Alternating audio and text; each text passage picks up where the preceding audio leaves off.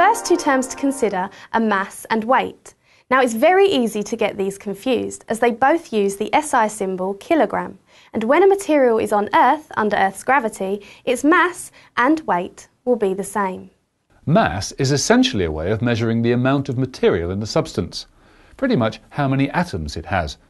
So a 1 kilogram mass of copper will always contain the same quantity of atoms. Weight, on the other hand, relates to the force a mass exerts on anything that supports it. The most common reason for this force is the effect of gravity.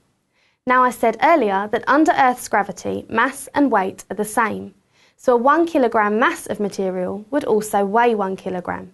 But on the Moon, which is 1/6 of Earth's gravity, a 1 kilogram mass would only weigh 166.6 grams. So mass is always constant, it's always the same, but weight is not. Although the force of weight in kilograms is nearly always shortened to kg, the correct notation is kgf for kilograms force.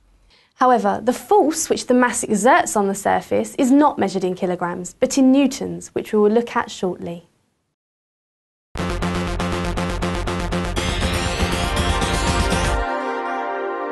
The next three principles we need to look at are speed, velocity, and acceleration. And again, these can be easy to confuse as they deal with similar terms. Speed is very easy to understand, especially if you've been in a car.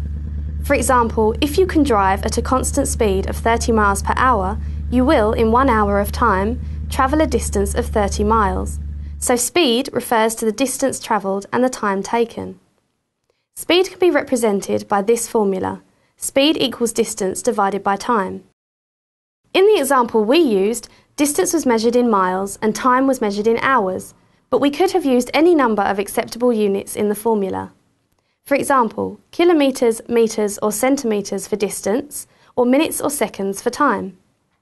So for example, if we used minutes in our previous formula, there are 60 minutes to an hour, that gives us 30 miles divided by 60 minutes. Then we can actually determine our speed per minute, which gives us half a mile per minute. Velocity is very similar to speed, and in fact uses the same formula to determine the distance travelled. So what's the difference, you may ask? Well, the difference is direction.